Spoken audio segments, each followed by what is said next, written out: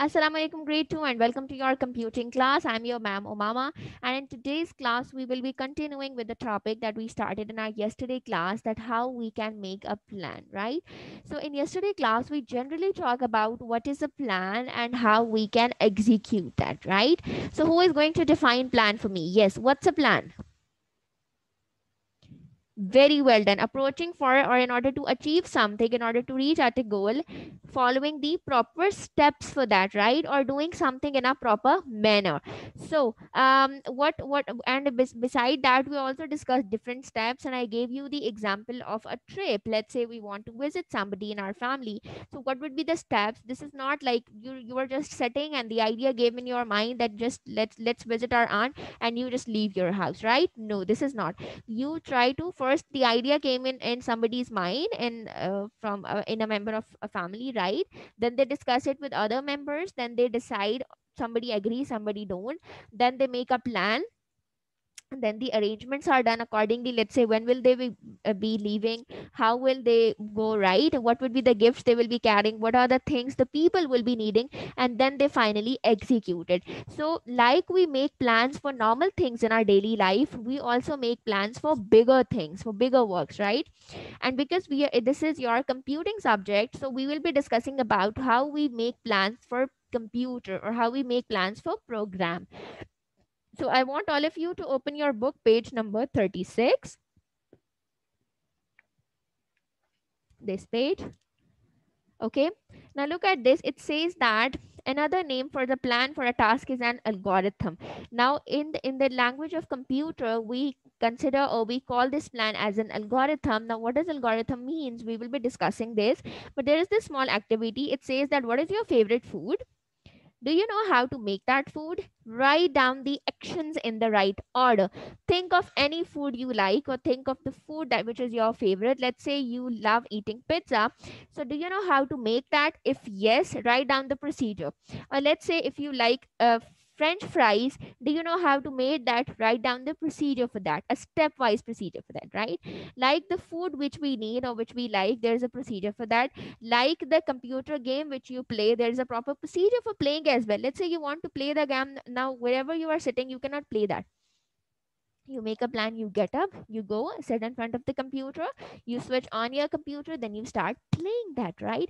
So there is a proper procedure, there is a plan for doing any action. Similarly, the programs which are being there in the computer, which are running in the computer, which do multiple types of job, there is a proper procedure or a stepwise procedure behind that, right?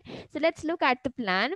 These are examples of algorithms. Make an algorithm into a poster for the classroom. So now you will be making it as well, but let me share the screen with you and we will discuss what an algorithm is, okay?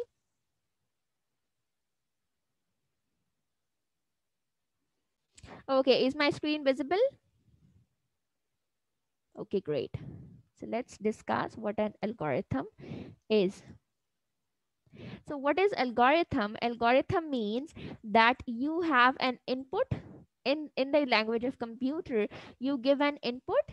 Now, what is input? There are set of rules to obtain the expected output from the given input, right? Let's say if I give you the example of a searching on the internet, I open a browser and I want to search for something. So, what would be the input? What would be the set of rules that I'll be using the keywords for that, right? For that search, and then I'll click on enter or I'll click on go command, right? And then the computer will give me an output for that.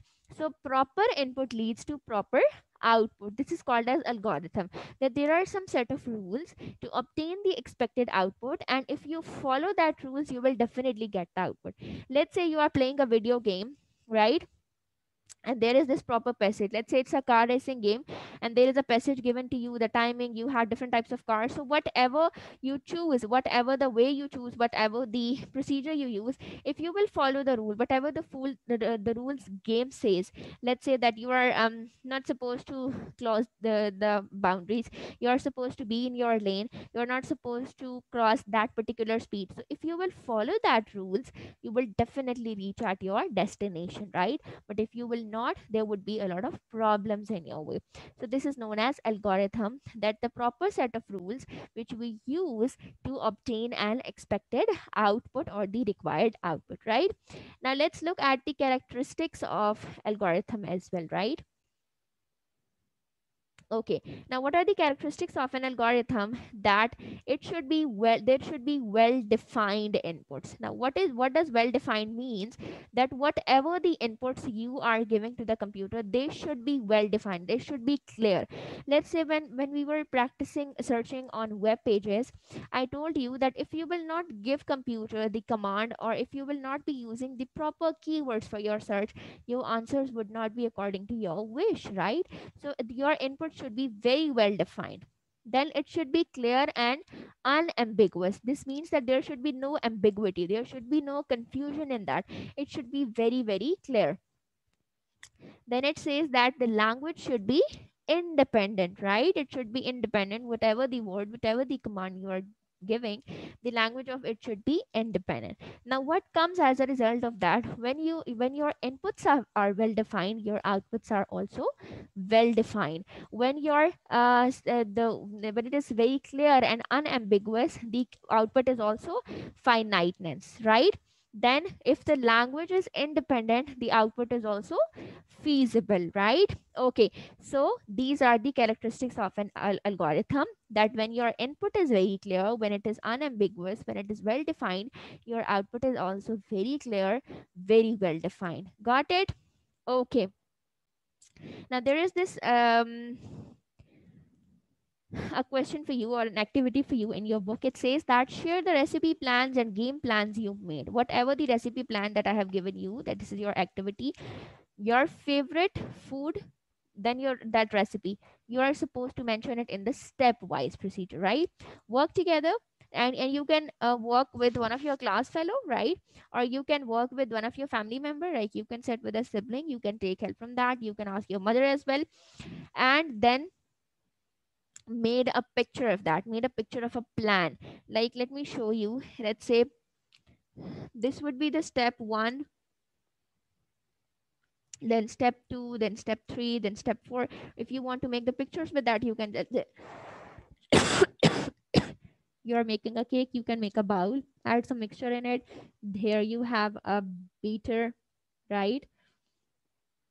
So you can make pictures with that as well, and you can make a proper, a representation of what is your plan, right?